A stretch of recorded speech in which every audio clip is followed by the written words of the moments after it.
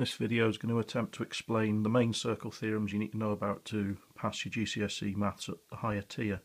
So the first one I'm going to look at is angle at the centre is double the angle at the circumference, and that could look like any of these three situations here, and it means that angle there is twice as big as that angle there.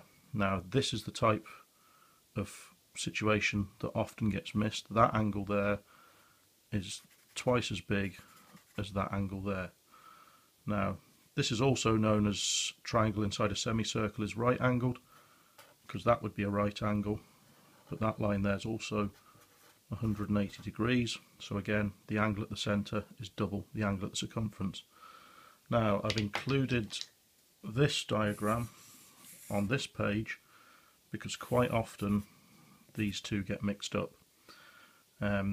This one is angles joined by the same arc are equal. So there's the arc, and the two angles joined are equal. It does look similar to this, but you'll notice there's no centre point marked, and that's really the only way of telling them apart. Okay, the next one I want to look at is opposite angles in a cyclic quadrilateral add to 180 degrees. So that angle and that angle add up to 180 degrees, and that angle and that angle add to 180 degrees. Now quite often you'll see this like this in an exam, and what they've done is they've included this situation where the angle at the centre is double the angle at the circumference. So that angle and that angle add up to 180 still, and this purple angle is double that angle at the circumference there, and this red angle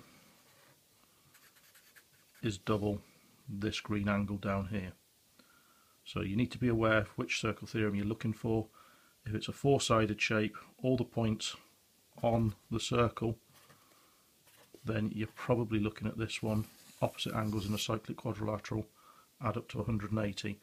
If they've added a couple of radiuses in, because that's what these are, from the centre to the circumference is a radius, then you're probably going to be looking at this situation as well, where the angle at the centre is double the angle at the circumference.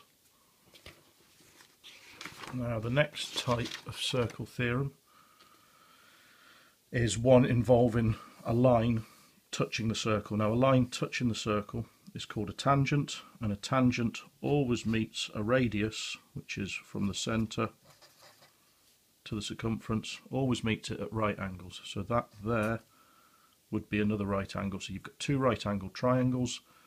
This length here from there to there is the same as this length here from there to there, and this line straight up the middle bisects that angle. So that angle there is the same size as that angle there. And it's not marked on this diagram, but quite often you need to be aware of this notation. I've just added two there to show those lines are the same length. You could add two there, or you may be given them, and they would be the same length because they're both the radius of the circle. If I joined those 2 points across, you've got a situation now where you've got an isosceles triangle. So that little angle there and that little angle there would be the same. Often quite useful in answering questions like that. Now alternate segment theorems, the one that doesn't come up very often, or I tend not to see it very often in exam papers, and it means when you've got a tangent and a triangle, that's the best way of spotting it. So a tangent and a triangle, this angle here is equal to that angle there, and that angle there is equal to that angle there. And obviously because the tangent's a straight line, if I added that in there, those three angles would add up to 180. Now really the only way of getting good at these is practicing them. You'll find attached at the bottom of the page some example questions. So I've deliberately left the questions off these ones. If we look at this picture here, first thing I see is I've got 4 points on the circumference of a circle, so I know opposite angles in a cyclic quadrilateral are equal. So opposite to that 130 is this angle up here, so that must be 50.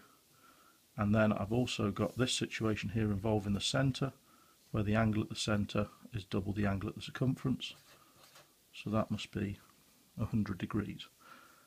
Now you've probably included everything on that diagram that you're likely to be asked about in a question.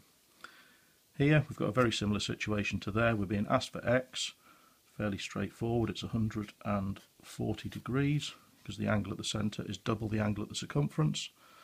And now we're using the 4 points on the circumference of the circle, so a cyclic quadrilateral, opposite angles add to 180, so that 70 has to add to y to make 180, making that 110 degrees. Now, quite a few things in this diagram here. First of all, we've got a tangent meeting a radius, so that makes that a right angle triangle.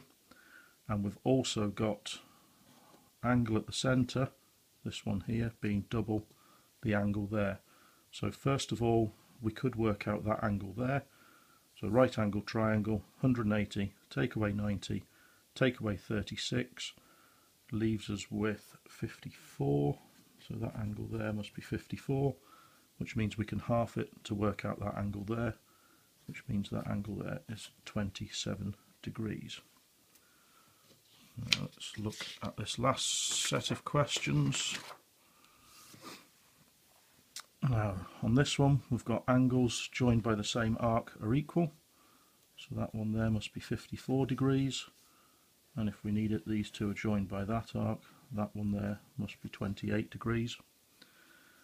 Again, we've already looked at a couple of these. Angle at the centre is double the angle at the circumference, so half of 168 is 84, so that angle there must be 84 degrees. And now we've got 4 points on the circumference of a circle, so it's a cyclic quadrilateral, so the opposite angles must add to 180. So that one there must be 96 degrees. And this last situation, we've got lots of things happening here. We've got a radius there. We've got a tangent there. So we've got a right angle there and a right angle there. So you could work out this angle here, and you could work out this angle here. It would be the same. So that is 56 degrees, so that's 56 degrees, and I believe this exam question was asking for angle DOA, which is this angle here. If those two add to 112, that leaves you with 68 degrees there.